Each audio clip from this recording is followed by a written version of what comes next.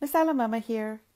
Last night I made paya or pie and I had them for breakfast this morning. Let's make it. I'll post the ingredients on the screen. For this recipe, it's really important that you use freshly sliced garlic. Fry the garlic, fry the onion, add all the spices, and there's only 4 spices: salt, red chili powder, Kashmiri chili powder. You can omit if you like, you don't have to use it, and turmeric. That's it. No cumin, no coriander powder. This is the most basic masala in Punjabi cooking. And for this recipe, that's all you need. Next, let's talk about the paya. I'm using cow payas.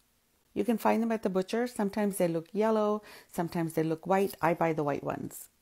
So much collagen, so much nutrition in these bones. And on top of everything else, they taste so good.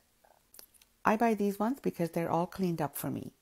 Usually at the butcher, you'll see one large piece and you just ask them to cut it into smaller discs for you. Next, I'm going to wash these and I'm going to place them in the masala.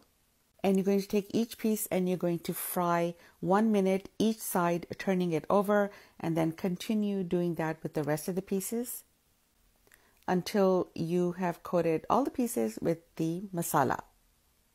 Please note that you can only put in as much as your Instapot or your pressure cooker allows. And I cooked these with 5 cups of water. It took 1 hour or 60 minutes under pressure to cook them to the consistency that I like.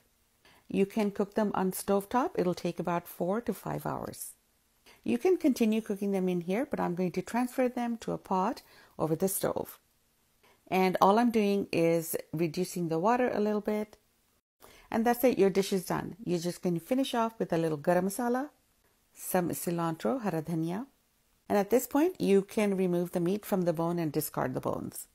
Some people put meat in their paya. I don't. I like it just like this.